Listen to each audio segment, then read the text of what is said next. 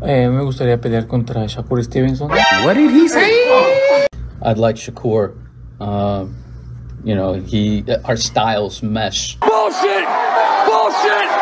Bullshit, bullshit, bullshit, bullshit! From the hood to college, both worlds they had to meet. 6 degrees between us, so cold, we're about to freeze. But we're Florida boys, hot takes, we bring the heat. We're moving the culture, the engineers to the streets.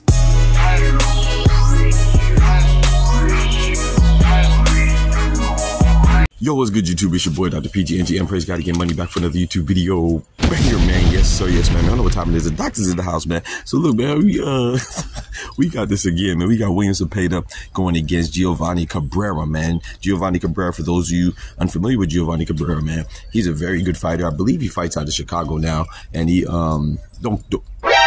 don't quote me on that location, but I believe he fights out of Chicago. And he's most famous for his most notable fight was his split decision loss to Zepeda Cruz. You know, and that was a good fight, man. A lot of people had Giovanni Cabrera winning. I'm not gonna lie, in real time, my immediate reaction to that fight was that, man, it was a close fight, could have went either way. Yeah. But then I went back and watched it, and I thought it could still go either way.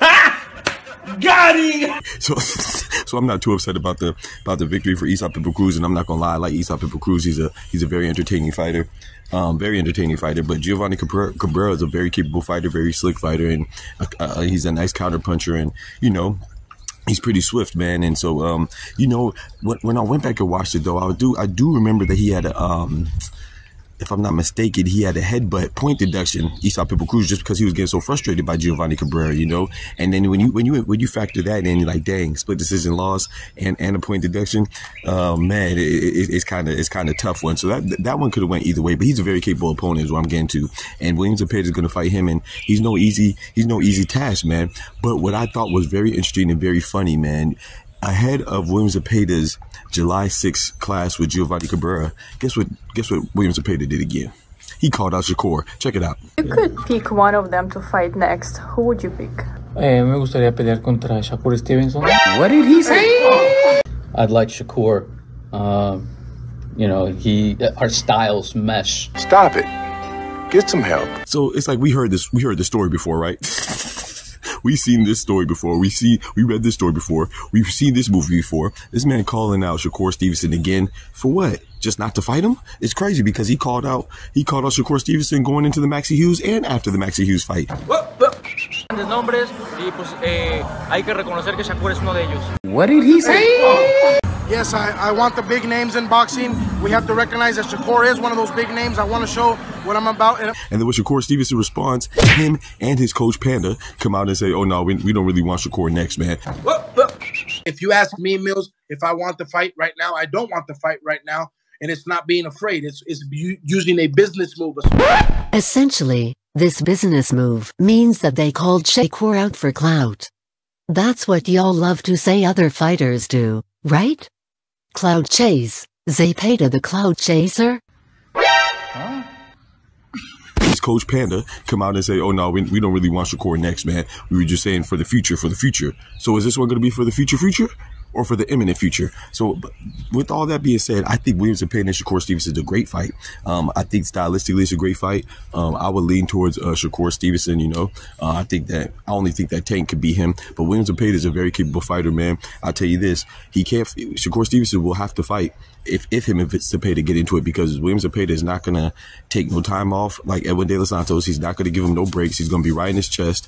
And yeah, Shakur is going to really have to show his gusto and some nuts in that fight, because he won't be able to just back off and keep Zepeda away. Zepeda's going to come forward with relentless aggression, relentless pressure, and it's going to be very interesting, man. Like I said, I will lean towards Shakur, but man, Zepeda, I think stylistically, I do agree with him. I think stylistically that they complement each other, but I don't know if he'll be able to overcome Shakur. But first off, he has to overcome a very capable, a very sound, a strong contender in Giovanni Cabrera, man. And I'm interested in this fight, and I think this fight's going to be a great fight. I think it's very underrated because a lot of people don't know Giovanni Cabrera, but this is going to be a great fight. So if he can get past Cabrera, which is no easy task, and it's definitely not surefire, it's nothing concrete, but I fully expect Zepeda to win.